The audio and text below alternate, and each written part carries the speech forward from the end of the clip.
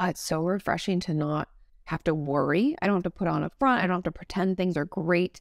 I don't have to care what I look like. You just show up because they show up. And I think that like close connection is invaluable. And to not cultivate those relationships can be detrimental, you know? And I think sometimes when we're not feeling good, we want to isolate. Hey everybody, today we're going to talk about improving our self-talk and body image because it's so difficult. And I brought my good friend Khalyla here to share her insights. Khalyla, tell them where they can find you and what you do. I am a podcaster. I do a podcast with my ex-boyfriend and one of my best friends, Bobby Lee, called TigerBelly. I also do one with comedians Annie Letterman and Esther Kavitsky called Trash Tuesday. And I love them both. You should check them out. They actually get into mental health stuff quite often, which I do enjoy. A lot of it's funny, but a lot of it's serious. Yeah. I think that we just tell our stories, and, you know, sometimes we find relief in telling the most horrible things about ourselves in a more like comedic way. Mm-hmm. If you can't laugh about it, that's what I always say to some people. It's like, you don't have to be serious all the time. Right. That gets exhausting, right? Which is why today I want to talk about improving body image and self-talk.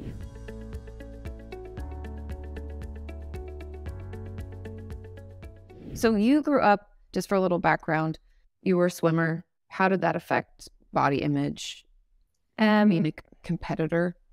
Well, I grew up in the Philippines, and I had a very, how do you call it, a helicopter mom. Who was fixated in my sister and my athletic prowess.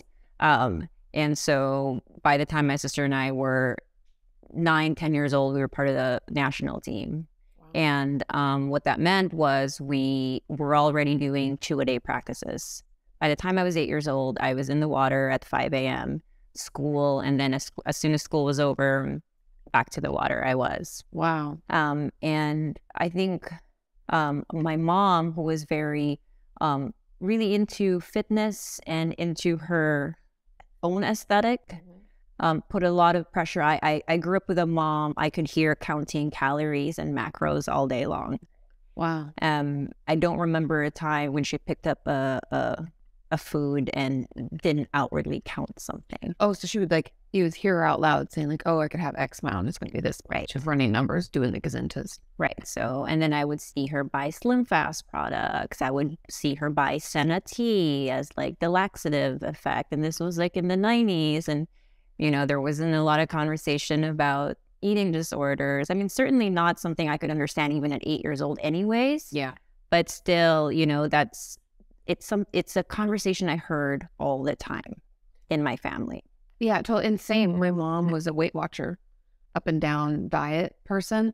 And I was even thinking about this recently. I don't know if this applies to you too, but I grew up in the family. I mean, a lot of my family was really poor. And so having food was like a good thing, and you should clean your plate. And I remember like grandmas, aunts, uncles, everybody like asking if I was hungry for more. Like I'd already finished something, but before I could answer, it was like more was on my plate. You know, you don't want to waste the food. Yeah, similar. I think that food is a blessing, and every morsel of rice should be cleaned off the plate.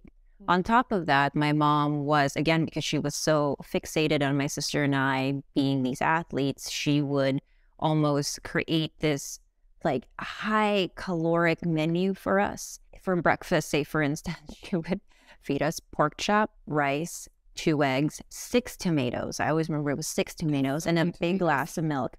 And I was in a 10-year-old body, and I remember telling her, I cannot consume this much. I am full. There was no such thing as full. Yeah. Also, I could not control what I could and could not eat because I was spoon-fed until the age of almost 13. Wow. So do you remember then the first time coming out of that, like making your own decisions for food? Was that hard? Yeah, especially when competitive swimming was out of my life. I must have put on 25 pounds almost immediately, because it's like I have some autonomy now, and I just didn't know how to choose for myself. It was both like, oh, now I can get to do all of this, but then there was a lot of shame and guilt around all decisions, food related, involved some kind of like shame or uncertainty because I just didn't know how to choose for myself. Yeah, and that makes sense. You're never given the opportunity. So how have you, because I know you work on yourself a lot, which is, you know, part of why I love you so much, because you're doing that hard work and it is fucking hard. But like, are there certain things you've done to help mitigate like negativity or food, like issues with food? What was, yeah. I'll say it's an ongoing struggle still, but how I've been able to be kinder to myself about it is a couple things. I don't own a weighing scale. I love that. I go by feeling. I tell myself if I feel strong, if I am moving, I feel strong. And I look at food as nourishment. I don't look at it as macros or calories or trying to, I've kind of just renamed everything in my life. And I don't, when I look at food, it's like, I get to be nourished by this. When I think of exercise, it's like, I don't have to do this. I get to do this. This is something that I really do enjoy. So it's having to reframe all of these things that I thought of so negatively for so long. When I was done being a swimmer, I had lost my identity of like, what do I do, you know, to keep my body active? And I overdid it. I worked out. I would stay on the treadmill for 2.5 hours. So it was definitely a battle to get to where I am now. And I still deal with it, but I am much kinder to myself about it. Yeah. And I think, I mean, for me, the self-talk is the worst. Like, that's where I'll get myself where I'm like, you're not treating your body right, you know, and I'll like just trash myself. You're too this, you're not enough that, you're whatever.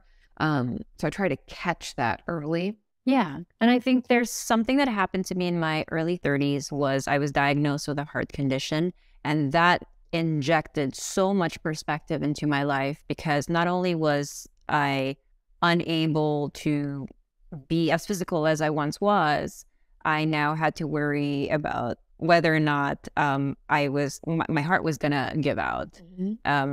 And so I eventually got the procedure done to fix the abnormal part of my heart.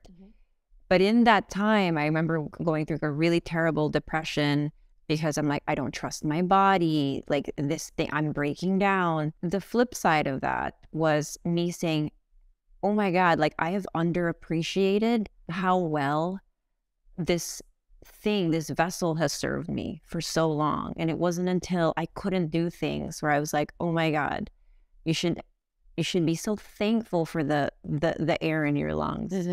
And when I got over that, I don't know, I felt a little bit nicer to myself. And I think the people I spend time with can also affect this. And yes, I'm responsible for myself. I don't want anybody to think that I'm like blaming my friends or family for this. It's all about me and the way that I interact. But I have noticed that back in the day, in my 20s, I used to spend time with people who weren't healthy for me. They were healthy for themselves either, I'll be honest, but it's on me. And the more I've been careful about who I spend my time with and who I allow myself to be around, like especially long form, that's really affected my own mental health in a good way. Have you found that to be true for you? 100%. I was very indiscriminate about who I was friends with in my 20s, and the only prerequisite was, oh, you down to party? I guess we'll be friends. Yeah. And when you get older, just your requirements change. Your requirements for yourself change. And I've been so lucky to have sort of the same core group of friends that I've had since I was 15, or first coming to America. And I hold them so dear and so tightly. I hold them close because I deem these people just generally like they're good eggs. I think that it really matters who you keep around. And it matters that they are people who understand your mental health journey. And it matters that they are people who you can call and say, I'm having a mental health day. Keep a close eye on me. I'm sounding the alarm on myself. I am feeling X, Y, and Z. And them saying, I'm here for you. And then they come over and check on you because they know your history. And I feel emotional thinking about like how lucky I am that I have that core group of friends that just understand me. Yeah, totally. I think, I mean, because we lived in LA for 20 years and we've moved away for a year and a half, it's been a hard transition for me to find those people. And you make me cry. I'm like, pull it together. Because it feels good to be seen and to have people know you.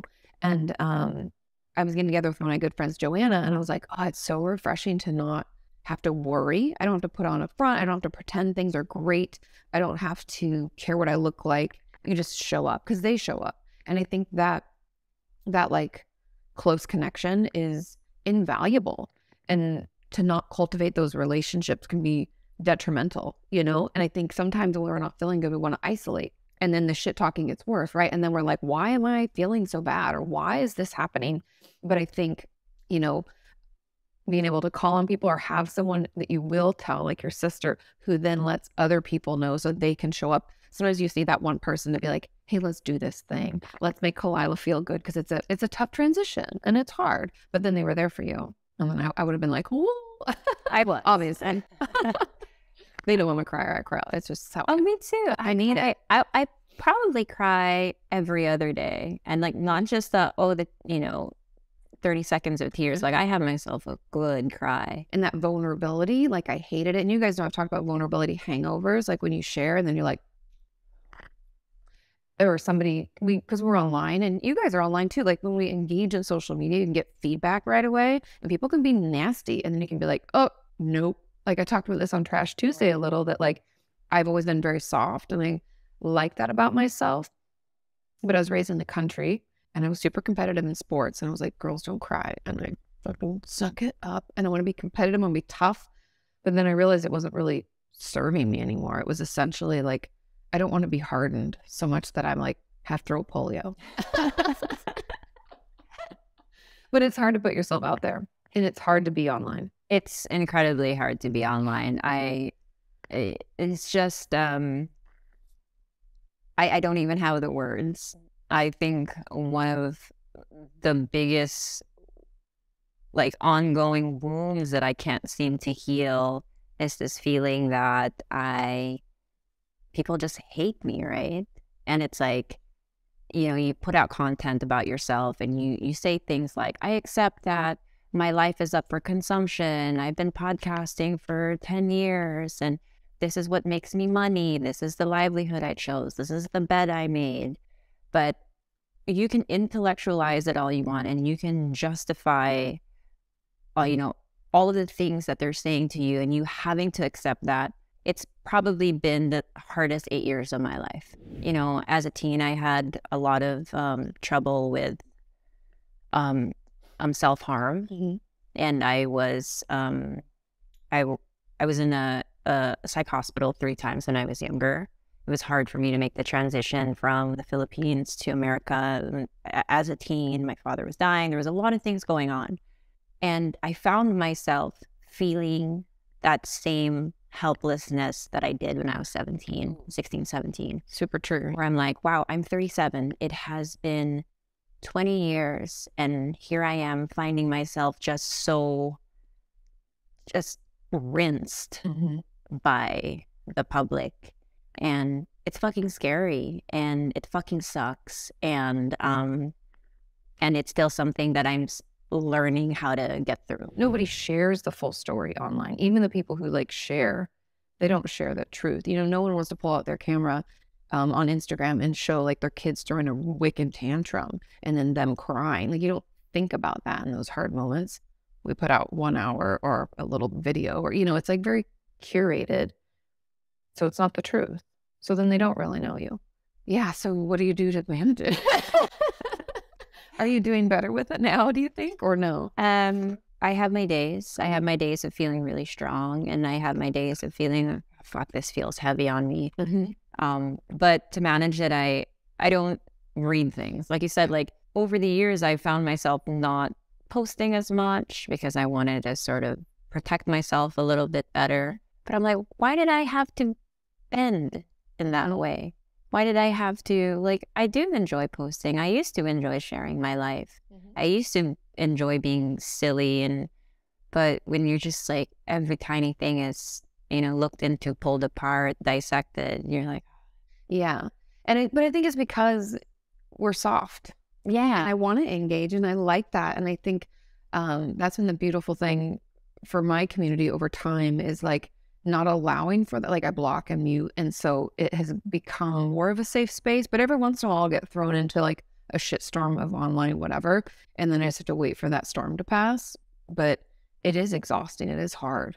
Since people who watch are all different ages, any advice for someone who's just maybe younger and online or dealing with bullying? We can deal with bullying at any age. So yeah, someone going through that. Yeah, so this is what I always tell my 14-year-old niece. The same thing that I tell myself. This place is just not real. Look around you. Look at the people you love. Look at your life in real time. That place is a make-believe place. None of those things that people are saying are true. And I think that especially when you are that young and that impressionable, being a 14-year-old girl, it's like, you know, everything can feel extra heavy, everything can feel extra real, but none of it is real. Yeah, and they don't really know you. I think that's something, first of all, for young people, private your account, please. Please. It just makes it safer. I mean, even if I was online, I wouldn't have an open account. I don't need to engage with that many people. I would just want to be my people. And then be very cognizant of who you follow, who you allow to follow you. There's nothing wrong with muting or blocking someone. It doesn't have to be done out of hate. It can be done out of love for yourself. Those people don't really know you. That's what I try to tell myself when people try to say that I'm stupid or I'm ignorant or I'm whatever they want to say. That they've never met me. And then like the like feisty part of me is like, say it to my face, bitch. Because I know nobody would. You would never talk to someone like that in public, and you would never say something like that. Think about what it would take for you to get online and to spout hate about someone. Like that's a sad place. So yeah, just try to keep that in mind. But thank you for taking the time to sit with me. Yes. I always love your insights. And yeah, where can people find you? You got Trash Tuesday. Yeah. Got TigerBelly. I'm my handle on Instagram is Calamity K, KHALAMITYK. I'm on Trash Tuesday. I'm on TigerBelly, and yeah, that's basically where you can find me. Yeah, go listen. It's great. And I'll put all the links in the description, everything. Thanks for listening and watching, guys. Bye.